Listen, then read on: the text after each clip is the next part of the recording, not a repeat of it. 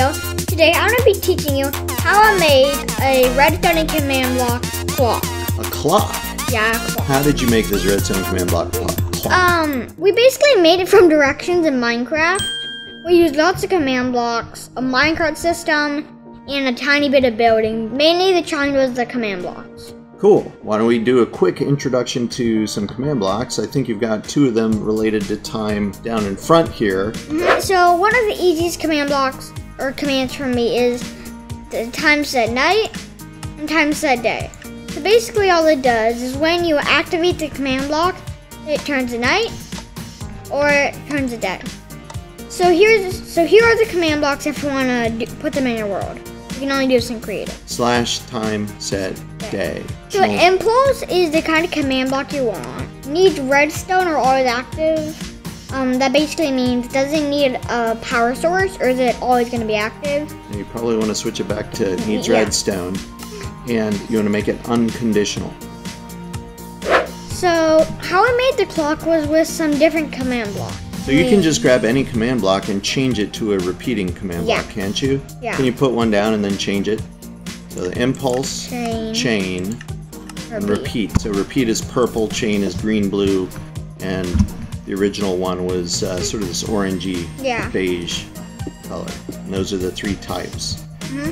So basically here, there are command blocks dropping sand, and when it gets just about, I think it's up here or so, this whole column will disappear and one sand block will add over to this column. And there it goes. There we go.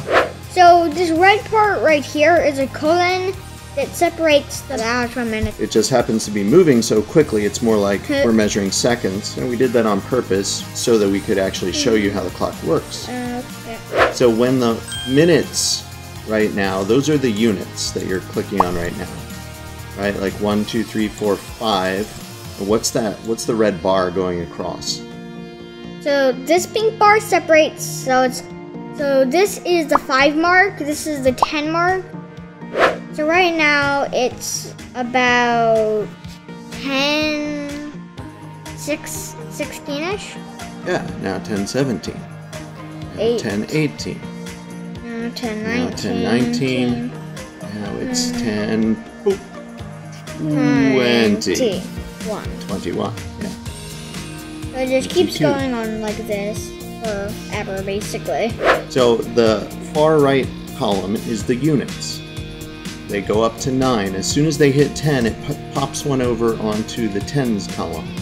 Pops one over to the hour column once you've hit 60 minutes. So when that one hits 6, it will disappear and pop one up to the hour from 10 hours to 11 hours. Yeah. In fact, we might see that in just a second. Right now, 10:57, 10:58, 10:59, 10:50, 10:60. Oh wait, that's not 10:60. It's 11:02. 11:02. 11:02. There you go. So that's how the clock works, and it cycles all the way back over. So why don't we go show some of the command blocks behind the scene as to how it's working. So over here, this minecart basically controls when a block from the unit drops, and the command is sort of simple. So all it is set block, then you do your coordinates, then your block, which we did Minecraft sand. Yeah, because it's got to be a block that drops. And what we have here on the bottom is it's an impulse block, meaning it only executes when it gets triggered by redstone. Right? When it has a pulse come to it. You can see on the right it needs redstone. There's no other conditions, it just needs an impulse triggering redstone, and when it gets that, it drops a block at those coordinates of sand. Because it's sand, it falls all the way down to the unit spot. So that's only the command block that basically starts this whole chain reaction. So at first we made it a bit too big because I thought it would have to be that long.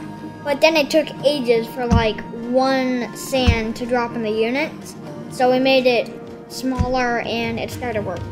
Yeah, the smaller it was, the faster we could watch the clock work. So it's not real time right now, but it was more fun to watch it cycle through the minutes, the tens, and then the hours.